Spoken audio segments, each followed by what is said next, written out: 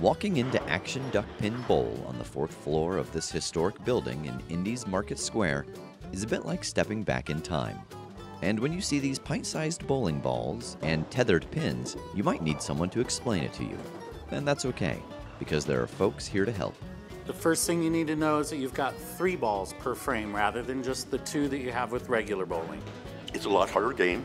You get your strike is your first ball, spare is your second ball, third ball is only a point ball. Controlling the ball, the smaller ball with no holes, it's not that easy. It's just fun. A lot of people just enjoy it. It's different. This is Duckpin Bowling, a blast from the past that's still drawing big crowds. In the 20s and 30s, the sport was in full swing. It had a national organization and a devoted following. Back in the day, you bowled in the winter, you played baseball in the summer. So for bowling alleys to gain revenue, they came up with what they called penny games. So basically what you did, you could go in and bowl a game for a penny. It has to be bowled on the 10-pin regulation lane. The small pins are on a 10-pin spread. So you have a smaller ball, smaller pins, and you don't have the inertia of the larger ball to get all the pins knocked down that you normally would. So your scores are a lot lower in Duckpin. The game is a draw for anyone looking for a unique pastime, as well as skilled bowlers searching for a new challenge. We have a lot of 10-pinners that come in here just for the novelty to play a different style of bowling game. The average for adult scores that I see are usually around the 60 mark. I had a gentleman the other night. He bowled a 86, his very first game he ever did in Duckpin. I'm like, that's ridiculously good. Behind the scenes, Stuart keeps the ball return and pin reset system up and running. You roll the ball down the lane, and just before you get to the masking unit, there's a sensor down there. It sees the ball, it sends a signal up. Whatever pin has been knocked down, that sensor knows to pull those pins back up and set the other pins back down. And then you have the ball return, and it's just a chute with your chains and a lift, and it sends it right up and it rolls right back down to you. Actually, maintenance on these as far as pins isn't too bad. The more maintenance is in the computers that run the things. You don't have to spend much time here to start wondering, why is there a bowling alley on the 4th floor of this historic building? Back in the day, 1928, when this opened, everybody came to Fountain Square for entertainment.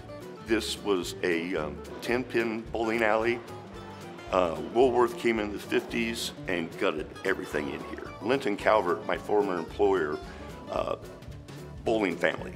All this bowling stuff in here, it's all his collection. When he found out that this building was available and it did have a bowling alley initially here, I want it, this is mine. The lanes came from Lyndhurst Bowl. All the seating, the masking units, returns, items like that, those came out of Schumann's lanes in Columbia City. But for Stuart and Dancer, the one-of-a-kind space and vintage lanes are all part of the charm.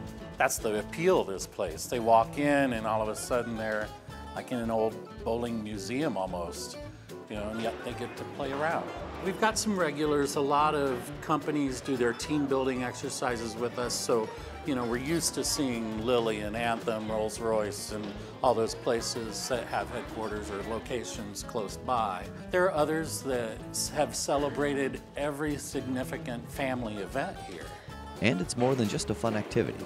Stuart says the bowling alley and the revitalization of the building has led a Market Square renaissance. We opened in '93.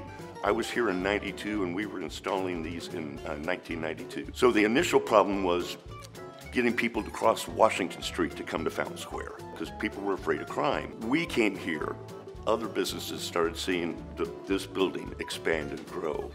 We did work on several other of the buildings to help renovate those and get them up and going. Another business would come in, another business would come in. We started taking off here in Fountain Square, and now try and find a place to set up shop. The bowling alley and theater now sit in the heart of a bustling district, offering food, retail, and most importantly, a place to get away. Especially right now, people need an escape from whatever's going on outside And this provides a perfect environment. They're walking into a quirky old bowling alley and a quirky old building, you know, escaping reality and just having a good time for an hour, maybe two or whatever. And so I kind of count it my responsibility to help them do that.